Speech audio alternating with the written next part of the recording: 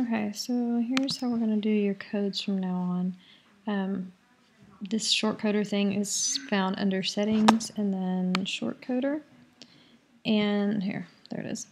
And this you can make anything you want. So I'm doing for the hip hammock post, so I'm just going to name it hip hammock.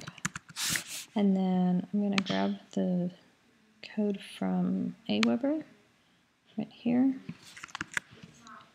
I'm going to put it here and hit create shortcode. And then we'll go to the bottom of your post or anywhere you want the form to be. And I'm going to put it here.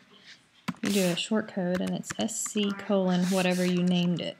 Here we go. And that won't get stripped out. Like if you switch back to the visual, you can put it in the visual editor or the text editor. Either way, it's going to work.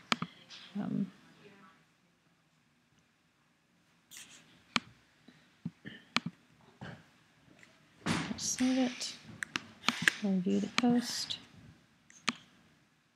And there it is down at the bottom. It's that easy.